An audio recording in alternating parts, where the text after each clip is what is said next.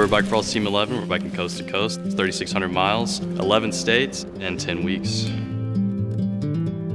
Every sort of geographic, everything, you'll hit it, you'll see it, you'll ride through it. And some parts are definitely harder than others, but the entire time you're just having a blast. You just trust your bike, and you trust that it's gonna get to where you are, and so you kind of enjoy the experience. These are roads that I'm not gonna ride again, and that in itself is special. We will be on the bike for around 300 to 350 hours to raise money for Alzheimer's research.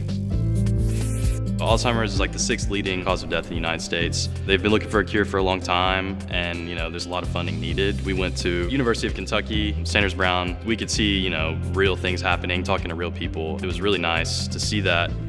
11 teams ago that Tyler Cherry, started this, and that team sort of set the foundation for what we're doing today. And since then, we've been able to raise over $500,000, almost $600,000 for this cause, and it's just such a great cause to be a part of. I have, both personal connections with my family to Alzheimer's, and hearing the stories from the guys who did it on the rides past for a whole, 2 months, 72 days.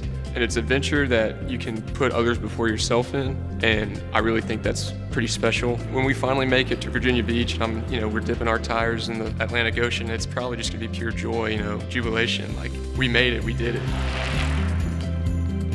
The opportunity to directly raise money for the cause that we're, riding for, I just can't say thank you enough. Without our sponsors and without people, helping us out, we can't, complete the goal that we want to achieve.